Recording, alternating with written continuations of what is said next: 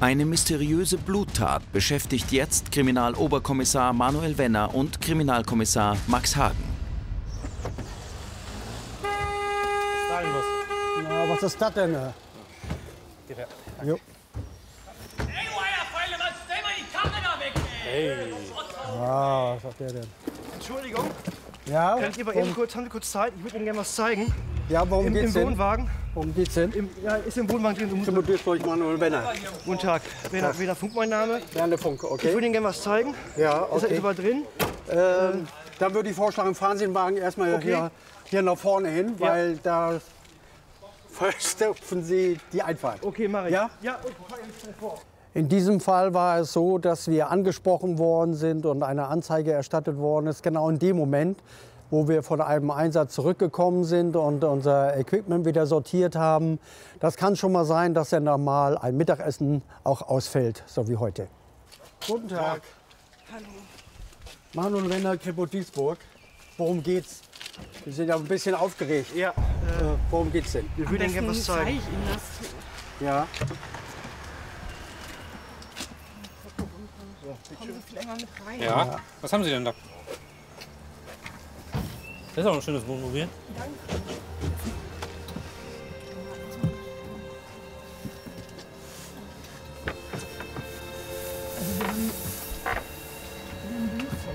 Ui. Das ist so massiv. Und Ist das Ihr Wohnwagen? Nein, das ist nicht mein Wohnwagen. Wir haben uns den Wohnwagen von meiner Schwester geliehen. Aha. Und ich bin total verzweifelt. Ich habe heute Morgen versucht, das Bett zu beziehen und da habe ich diesen Blutfleck entdeckt. Ich wollte einfach nur sauber machen. Also das ist der Wohnwagen Ihrer Schwester. Und wann war Ihre Schwester das letzte Mal hier drin? Wann die hier drin war, weiß ich nicht. Ich habe den Schlüssel vor 4 Tagen. Vor 4 Tagen abends hat sie mir den gebracht. Da habe ich sie das letzte Mal gesehen. Ich guck mir das nochmal an, ja? Ich meine, das ist ja auch nicht wenig Blut, ne? Nee. Hier sind auch ein paar Haare. Oh, die sind auch schwarz. Meine Schwester hat schwarze Haare. Jetzt mache ich mir richtig Sorgen. Woher das Blut kommt, können wir jetzt noch gar nicht sagen. Zu vermuten ist, dass eventuell eine Straftat stattgefunden hat. Gerade auch, weil wir die Haare gefunden haben. Also ein Haarbüschel verliert man nicht so schnell. Besteht hier doch schon der vage Verdacht einer Gewaltstraftat. Wir sind auf jeden Fall angehalten, hier zu ermitteln. Manuel, wir haben hier einen riesigen Blutfleck auf der Matratze und hier sind auch ein paar Haare.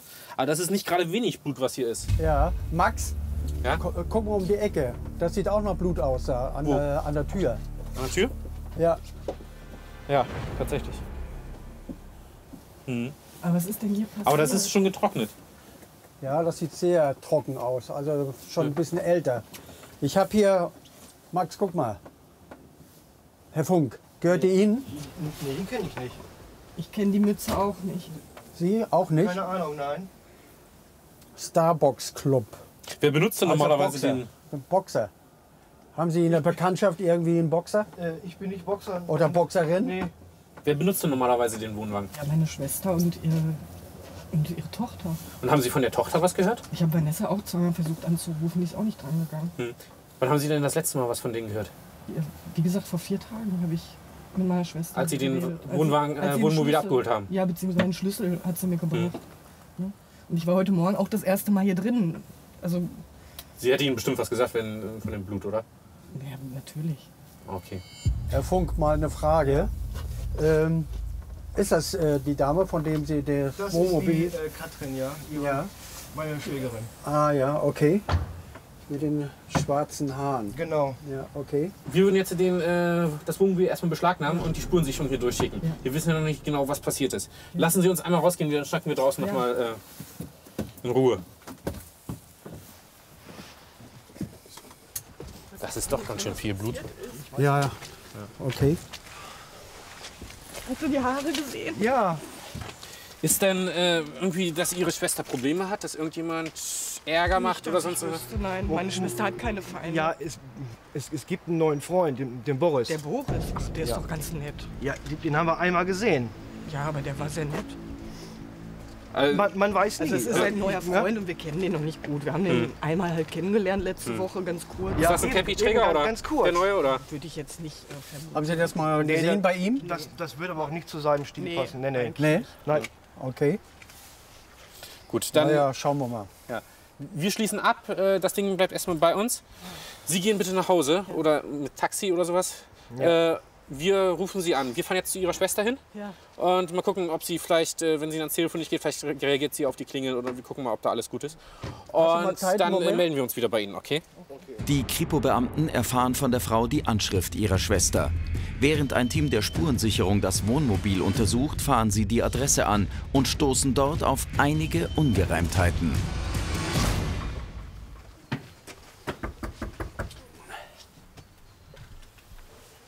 Guck mal da. Glas. Oh, Scherben bringt Glück. Alles dunkel, keiner reagiert. Lass uns mal vorne an die Fenster gucken. Jo.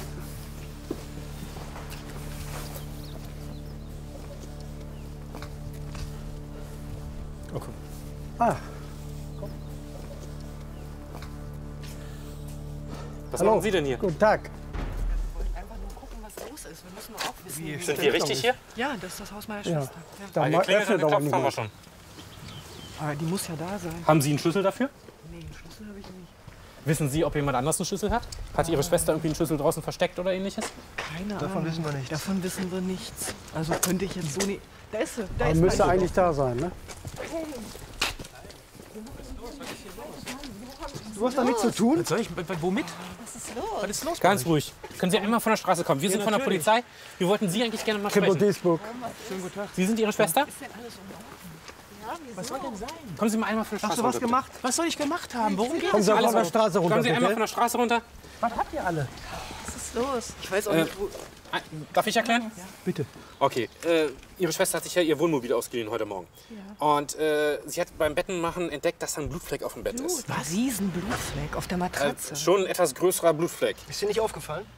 Und Ich hab den schon länger nicht mit gemacht. Recht hat sie sich jetzt Sorgen um Sie gemacht, dass es Ihnen nicht gut geht oder sowas. Deshalb sind wir hier. Wir wollten jetzt einmal gucken, ob es Ihnen gut geht, weil da war auch ein schwarzes Haarbüschel mit dabei. Deswegen Und, dachte ich ja, du wärst irgendwie verletzt oder Alles so. okay, wir kommen vom Schwimmen. Scheiße, Vanessa hat sich die Haare schwarz färben lassen. Ach du Scheiße. Ja, Vanessa? Und? Wer ist die hat meinen Vanessa? Wohnwagen, Wo ist meinen Vanessa Wohnwagen denn? sauber gemacht vor 2 Tagen. Wer ist Vanessa? Meine Die Tochter. Ach, die Tochter. Wo ist die jetzt? Die ist zu Hause. Wir haben eben geklingelt und geklopft, da hat keiner aufgemacht. Eigentlich ist sie zu Hause. Sie hat mir vorhin noch geschrieben. Also ich habe vorhin auch mal versucht, bei ihr anzurufen. Und da ist keiner sie auch ran. nicht drangegangen. Als ich den Blutfleck gefunden habe, da habe ich ja 1000-mal versucht, dich Also sie hat sich vor anzurufen. 2 Tagen die Nase gebrochen. Sie hat sich die Nase gebrochen? Ja. Wie ist das passiert? Sie sagt beim Joggen, nach dem Wohnwagen sauber machen, ist er joggen gegangen. Nach dem Wohnwagen sauber Ja. machen? Ist ja merkwürdig, dass das Blut dann im Wohnwagen ist. Können wir mit Vanessa einmal sprechen, bitte? Ja, kommen Sie mit. Schnell. Aber normal ist sie zu Hause. Aber ich zitter voll. Komm.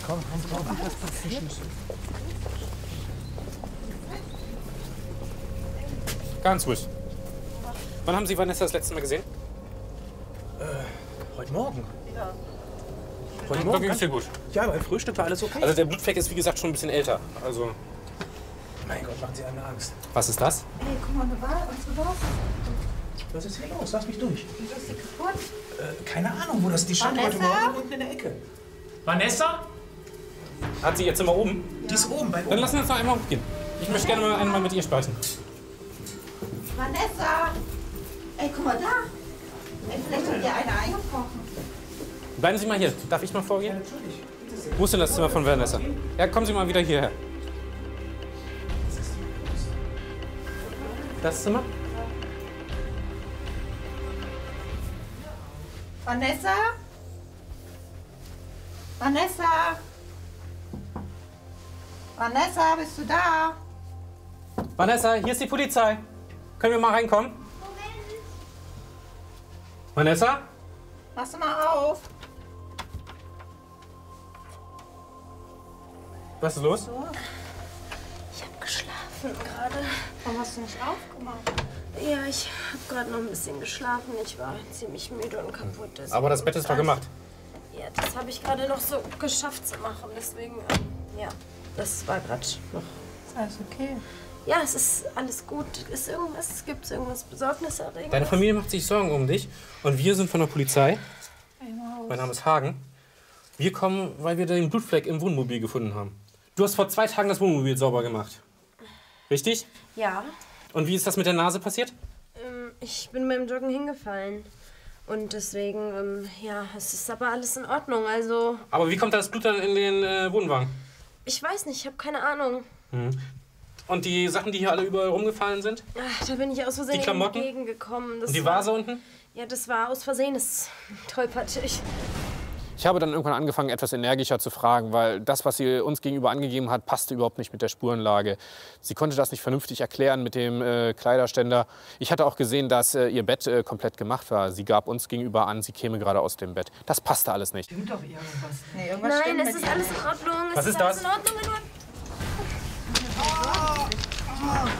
Manuel, da unten liegt einer. Ja, ich geh runter. Einmal aus dem Weg, bitte. Einmal aus dem Weg.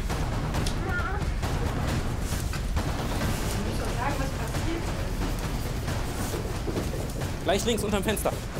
Vorsicht. Halt stehen bleiben, Kriminalpolizei. Polizei!